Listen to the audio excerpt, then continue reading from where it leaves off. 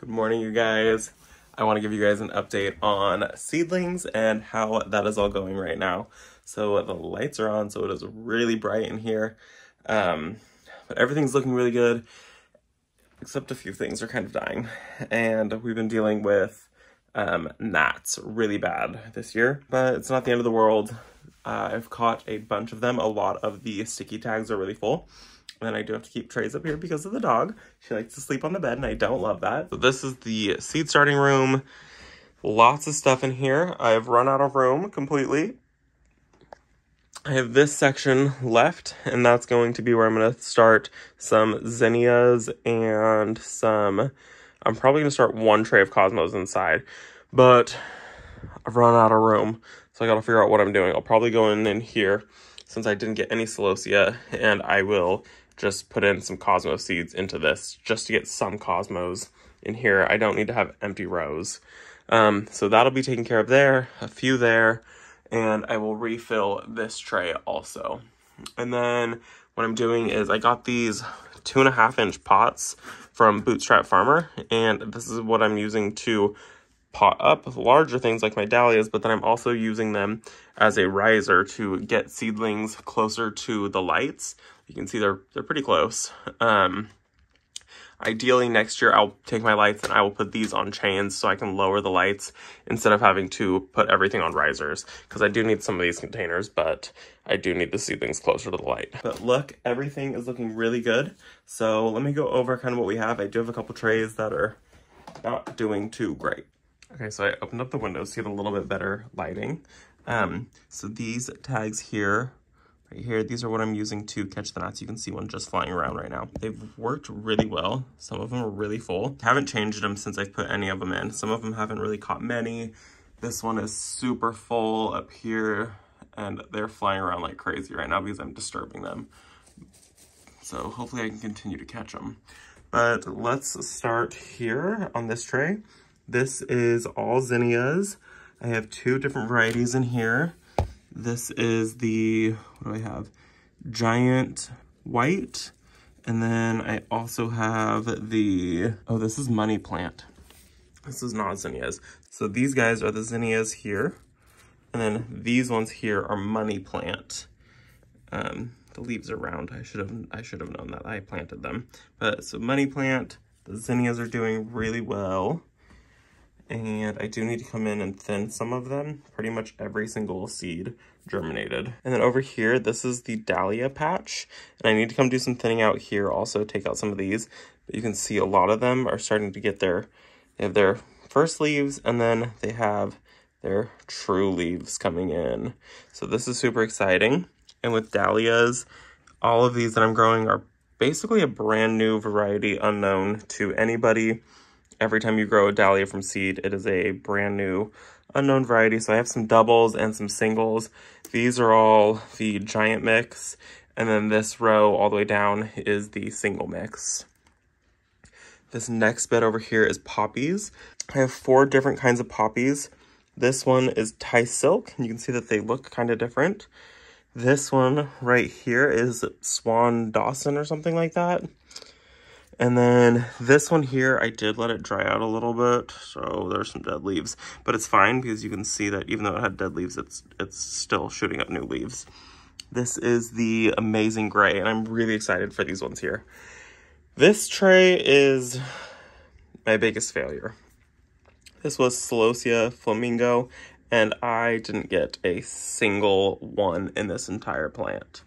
And then here is my Bells of Ireland. And like 2 weeks ago, I had 3 plants. I now have 1, 2, 3, 4, 5, 6, 7. So I have 7. We'll see how this goes this year. I started these wrong. You're supposed to soak these in water for 24 hours or 12 hours or something like that. And then you plant them in. But they're fine. I've got a few. I'll take a few. And then these are my dahlias. This is Breakout, and I'm trying to start waking it up. And here's another one, and it has started to wake up. So you can see it's got 3 little buds on it. And once those start to get a couple inches tall, then I will go ahead and transplant them. And then look, this is my African Violet. She's 3 years old, and I love her. Up here This is just a mix of things. This is some eucalyptus. What is this? This is some yarrow, some feverfew, and then I have a couple snapdragons that I need to come in and start pinching these now that they're tall enough, which to pinch them, it's really easy. You're just gonna go through, and how this has 1, 2, 3 set of leaves, and then you just go and you cut off the head. And these are really cool. I could just stick this in some soil, which I'm gonna actually just do. I can stick it in some soil, and it will, I'm gonna poke a little hole, and then I'm just going to set that in there, and that'll actually totally take off and be a whole nother snapdragon. So I'm gonna let that just sit in there, and when I'm done with the video, then I will transplant it up into something else. Sorry for the weird lighting. I have those lights on and the blinds open because if I don't have them both open, there's not enough light. This tray here is Dusty Miller. I have New Look and Silver Dust, and I only have a row of each. This was my sweet peas, and I've already transplanted all of these guys out, and they are not happy with me. And then this is where seedlings apparently come to die. No, they don't. This whole bed here is Euryngum, and they were doing really well, but these ones were in the back, and I couldn't see. I wasn't putting enough water in the tray up here, and so these guys didn't get any water, but some of them still have a little bit of green left on them, so we'll see if they come back. If not, it's not that big of a deal. I have plenty of the Euryngum here. Oh no, wait, this is Scabiosa, not Euryngum. I have plenty enough Scabiosa in this bed anyways. And only, what, 1, 2, 3, maybe 4, maybe 5 are dead. 6. Oh, this whole row, I only got 2. This was the Starflower, and nothing happened. And so I probably won't be growing the Starflower again. I got 1 that recently just popped up like 2 weeks ago, and that's all it's done is that in 2 weeks. So I'm not gonna grow that one again. So we did all those. Down here, this tray is looking really good, and I'm super ready to put these guys out. I didn't get, okay, Robbie, calm down. So this is king size aster. Both of my asters right here in these 2 rows, I got like nothing from. They were like seeds that were 1.5 years old, but they're from a company that I will never order seeds from again, or dahlia tubers from.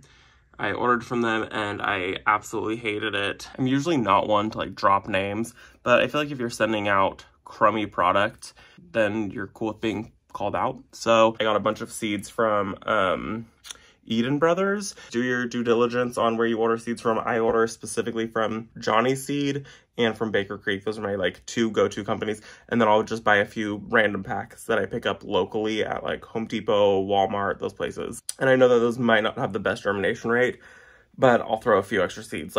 But this aster tray right here, I mean, you can see everything else did fine. So obviously it wasn't a me problem, it was the seeds. But this row of asters, I have sown twice, and each time I did like 10 seeds in each and every single one of them. Just do your due diligence on where you order stuff from. But everything else in this bed is looking really good. So in this tray, I have whatever it is, white dill. And so excited to try these guys. They looked really pretty. And then this is aster, what is it? Salmon. These asters look good. These ones look terrible. This one, very low germination rate. And this was the Peony Duchess and the King Apricot. Nothing came up. This one did really good. I killed it. This is the Tower Chamois aster. And that one also did really good. And then this, I have not thinned out, which I really need to thin out. I also probably need to water it a little bit, starting to curl. But this is Artemisia Sweet Annie, and it's supposed to smell really good when it flowers, so I'm excited to grow this one, and I have a whole bunch of seeds that I'm also going to direct sow of this. And then over in this tray, this is my Gomphrena, and she is slow and having some problems, but whatever. I got more than I actually need, so I have, what do I have, 5 varieties in here. I have Snow White, I have Audrey White, Pink, Atomic Mandarin, and I have Mandarin and Atomic Purple. So quite a few different varieties in here. And this one is starting to come up, this row.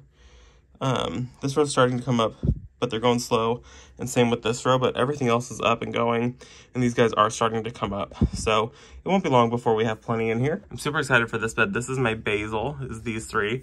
I have dark opal, I have cinnamon, and I think it's called like cardinal. So 3 different types of basil, and this one is doing really well right now. This row, which is the lemon basil, I think, or something like that. Cinnamon basil. Yeah, cinnamon basil. So this row is some status, and this row is campanula. So I have a row of the Forever Silver status, so a white status, and some campanula. Poor germination rate on that because I didn't put them in the freezer. And then this is the what is this? This is Euphorbia Mountain Snow, and they're a little bit leggy, which is kind of weird because I grew them properly. Like, the light was right on them, but I'm just gonna let them do their thing. And then here I have some Dara and some Lacy White Discus. So really good germination rate for both of these all over. These ones did really fabulous. On the very last row, this is my Lisianthus, and you guys saw Janie come up for these guys. They're doing good. I did lose one out of this entire tray. Don't exactly know what happened there, but she's gone. But everything else is doing really well. And then here, this one I'm kind of annoyed with. I have sown this side twice. This side, I've sown it twice. This I've sown once, and then these ones were some seed that I saved, and obviously nothing happened with the seeds that I saved. But the other ones are really good. So this is Frosted Explosions grass, and it's really cool, pretty grass. And then this is a cress, and they're really leggy, and I pulled them all out like 2 weeks ago, or 3 weeks ago. I pulled all of them out, and I re-sowed them, and I had them literally right next to the light, and they still got leggy. So somebody said that I could just bury these stems and it should be fine. So I'm gonna just leave them, and I'm gonna try burying them. Down here, this one's a little bit weird, little patchy. But I have Sapornia, Pink Beauty, and Clarkia Giant Salmon. And I'm getting pretty good rates on this one, except for this area. I don't know what's going on there, but I just re-sowed these. And then also in here, I re-sowed all of the Sapornia because I think I have like 10 of them, and that's not that many. And the very last tray is my Amaranth, and this one I'm really excited for. I have Coral Fountain, Burgundy, Red Spike, Hot Biscus, and Emerald. And they're all doing really good. I just need to come out, thin them, and divide them. So like this has 5, so I just need to go in and put them in their own individual cell. So they're all coming along pretty well. Some spots are hit and miss, and some of them are just dying. I'm not too worried about it. So I need to just go in and direct seed Cosmos, and I also need to start my sunflowers, which I'm just gonna direct seed, and I have a few other things. Zinnias. I need to start my zinnias today. That is what all of those trays on that bed are going to be used for, so I'm going to have to find a different way to keep the dog off the bed. But I fully plan to use all of those, and that'll be nothing but zinnias. I want a ton of zinnias this year. The few that I had last year did really well. Yeah, so seedling update. Everything's doing really well, and I cannot wait for this year to see like what they do. And I want to show you guys also this area. So this is when I have everything going. We are in March, and this is our last frost, so we're just past that, and I need to do a lot of these. I was going to do more sweet peas, but I'm out of seeds. And then I have in here throughout the rest of the growing season when I need to succession plant certain things. That way I continue to have a harvest all the way up to our last frost, November 23rd. So that way I'll have plenty enough stuff to harvest all the way up until October. I'll be harvesting stuff really. And then things will start to fizzle out in November. And then I have to start some more seeds in December. I haven't put that on there, but that'll be like things like Lysianthus and a few other things that take a really long time. I have to put poppy seeds in the fridge or in the freezer. So December is also another busy month. And then January, we start back on seeds, everything, 5 weeks, 6 weeks, 7, 8 weeks to last frost. And these are what I started in December, the very end. So this is how I try to stay organized, is by putting a wall calendar up and labeling everything that needs to be done.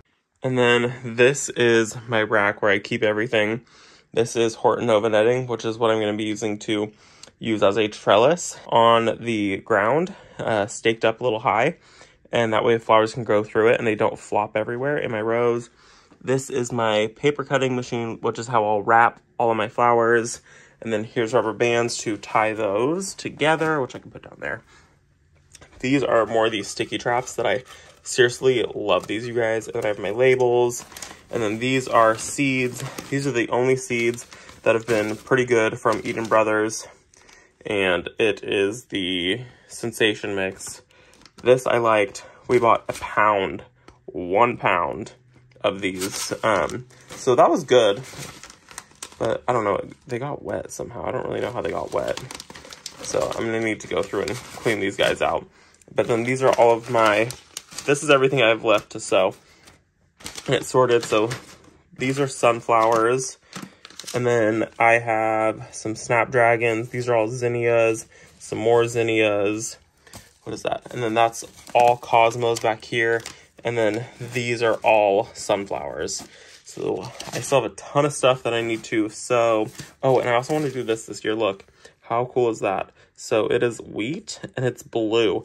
I thought that that would be really pretty in some arrangements. So I also have to sow this, but I'm going to wait till next week because our 10-day forecast is nothing but rain. This is kind of where I process everything. These are all of the seeds that have been done. These are all of my vegetables in here. These are all of the beautiful seed catalogs from Johnny's, Baker Creek. This is a Swan Island Dahlia one. And then these are seed packet envelopes. These are the rest of my houseplants I have. This is how I water everything, as I fill up this jug that I got from the Goodwill. And I just go and pour it into each container. And then let me show you guys this. So these are sponges, and I got them from Home Goods for $3. And I'm going to use them around my dahlias this year as a form of pest control for slugs and snails. So I'll do a whole video on that as my dahlias grow up and when I get them planted. Then I will show you guys how I'm going to be doing this. And then lots of cinnamon. This is supposed to take care of the gnats, but it didn't. And twine, because that's how I will be tying after I use the rubber bands, tying the bouquets together. If you guys have any questions, leave them in the comments below. Let me know what you're growing. I would love to know what you have going on that I don't have going on. Yeah, so thanks for visiting our garden, guys. I'll see you in the next one. Bye.